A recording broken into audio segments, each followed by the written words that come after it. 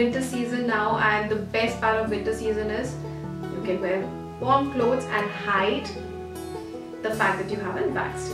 But in case you want to, I have a very simple solution.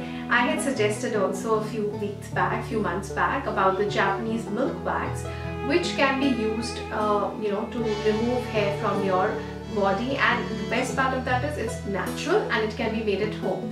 And a lot of you had asked me if it's actually effective. It had gone viral, but a lot of you wanted to know if it's actually effective. So I thought, why don't I show it to you in this video post so that you know how it works, how it's made, and actually if it's effective or not.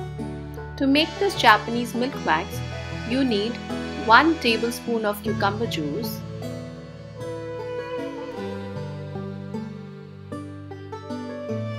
2 teaspoons of gelatin, half a teaspoon of baking soda, and 2 tablespoons of milk.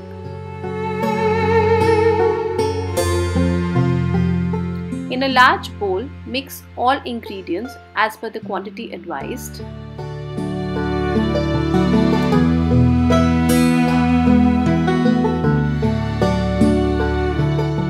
Once the paste is ready, microwave it for 10 seconds.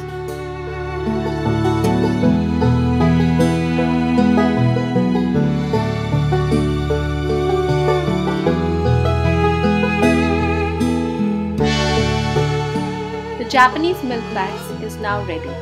Apply the warm paste onto the area where you want to remove your hair from.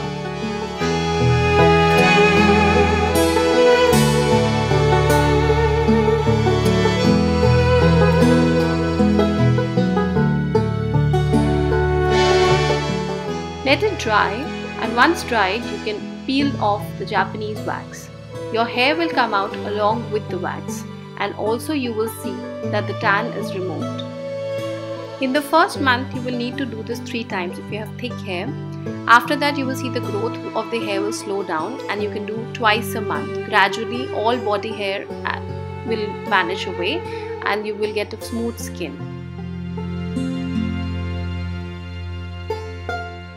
I saw that certain patches were left when I tried to wax this, but some patches were clean. My tan was removed. So you guys saw how this is done, and you also saw that where I applied the small patch, the hair actually went away. Though of course there were still some hairs left on a certain portion, but I guess if you use it twice, it will go away as well. So this was effective. Now no need to wear this jacket. You can take off your winter jackets and flaunt your wax skin. So if you like this video and would like to see more such videos, give it a thumbs up. Do like, share and subscribe, and do not forget to leave your comments below. Bye bye.